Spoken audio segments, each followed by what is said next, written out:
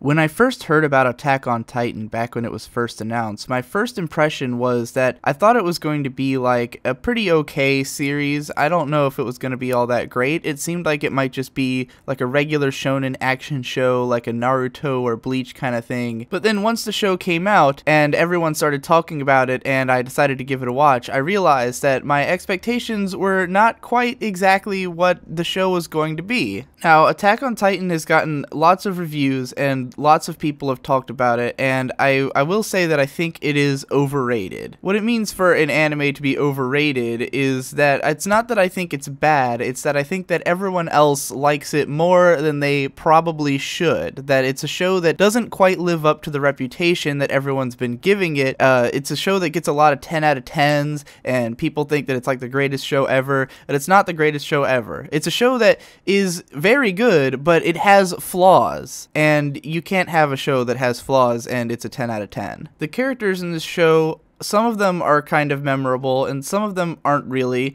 The characterization is a little bit uneven. Sometimes it seems like they were breaking character, but otherwise, for the most part, they were kind of memorable. Eren Yeager is a guy who starts off as a kid and he sees his mom get killed and he decides that he wants to kill all of the Titans. The Titans are these big naked guys who eat people and they're attacking the city.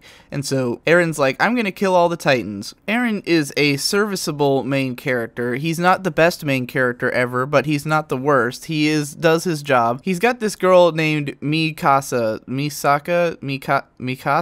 She's super hot and she's got abs of steel and she's like the coolest and she fights the Titans and she protects him because he's weak. Then there's that blonde kid, and I kept expecting that he was going to get eaten, but he never did. Lots of people die in this show, and that makes it really suspenseful. You never know who's going to die. You could be watching an episode and thinking a character is going to be a real character, but then they end up being a dead character, and you never see it coming. It's like every single time it happened, it was completely shocking, and I never expected anyone to die, because you don't expect that from a show. You watch most shows and characters don't die, but in this show, characters do die, and it's a big shock. It's a big surprise. It's not like Bleach where characters never die, they always keep coming back, or One Piece where the main characters never lose across 700 chapters. The characters die and it's unexpected. I never would have expected characters to die. It's so out of left field that death would occur. The scene where Eren's mom dies in the first episode was so gripping and emotional because it was his mom. It's like when Bambi's mom dies in Bambi. Like, it's the most sad thing I've ever seen, and it really makes you connect with Eren because you now think that you want the Titans to die, and so you now, Eren, are in mindset Titan kill. I gotta admit that while I was drawn in by the first few episodes, I thought the show's pacing kind of got a little bit awkward after that. There's a part where Eren has to lift a boulder and it takes like 10 episodes and it sort of got boring in the middle there. And then the rest of the show was really boring. But there was still enough mystery to keep me interested. When a show does a good job of building up its mystery, then it can get away with a lot because you want to see what's going to happen, so you just keep watching even though it's a boring piece of shit. Even though you know, are not necessarily invested in everything that happens, it can still be involving because the world is so interesting. It's got so much world building, and the Titans. What's up with the Titans? You just gotta know what's up with the Titans. Every episode, I was on the edge of my seat. What's up with the fucking Titans? What the fuck is up with the Titans? What the fuck are they? The action scenes are incredibly well animated, and everything in this show looks absolutely beautiful. The browns are the brownest they've ever been in any show. It's so brown that it feels like I'm looking at real brown. The sky is always blue, and very blue. There's some forests and Titans, and I guess the Titans are red, and they sort of stand out against the brown.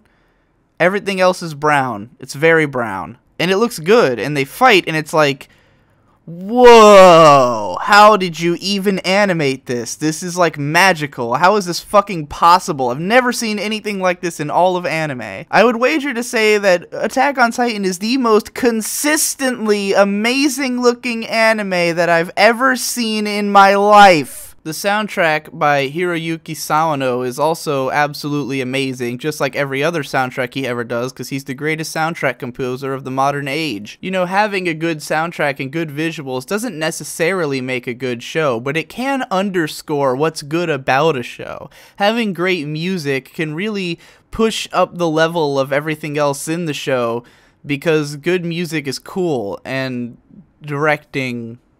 It's got directing. Even though I found 75% of the show boring and consider all of the characters to be inconsistent and somewhat flawed, and even though the story is somewhat emotionally manipulative and has shitloads of plot holes, nonetheless, I think the strengths of this series outweigh the problems with it because it's fun to watch and the action scenes look good. So I'm giving this one an 8.7 out of 10. It's a good show, even if it's not perfect, and it's better than Sword Art Online, which is like a 6.